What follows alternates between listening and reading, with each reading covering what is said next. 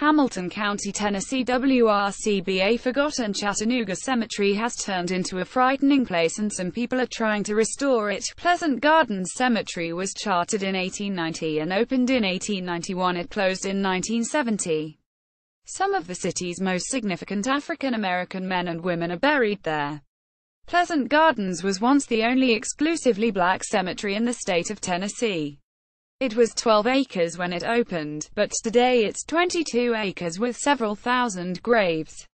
We're told more than 1,000 are unmarked, and local historian and principal, Frederick Thurkel, says his great-grandfather, Willis Orr, is one of them. He was all about helping and all about serving the community.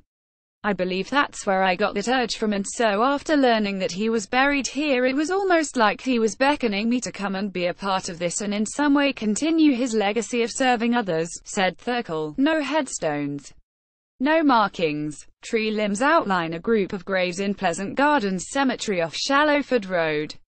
Many are sinking and some are coming out of the ground. It's one of two places in the cemetery. Thurkel says his great-grandfather could be buried, but finding his grave has been impossible.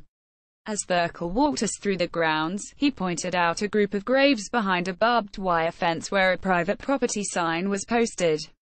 The graves were covered by trees and shrubs.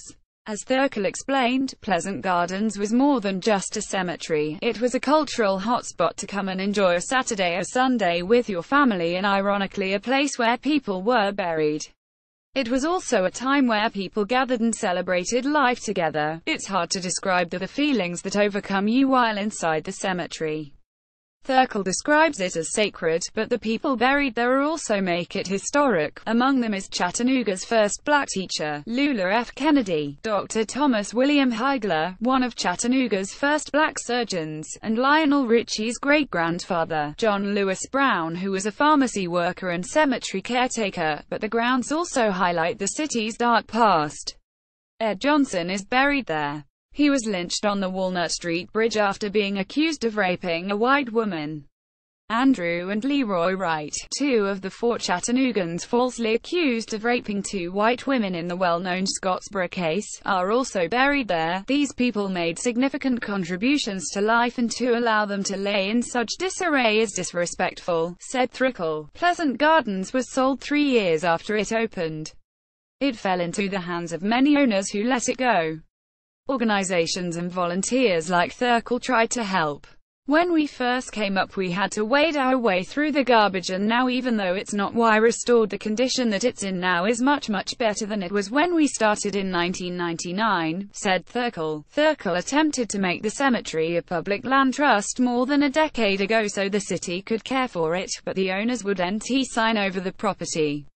The cemetery is not registered with the state because it is closed, so it has not been inspected. Thurkel and nearby neighbors take it on to care for the property, but Thurkel knows they can't do it alone.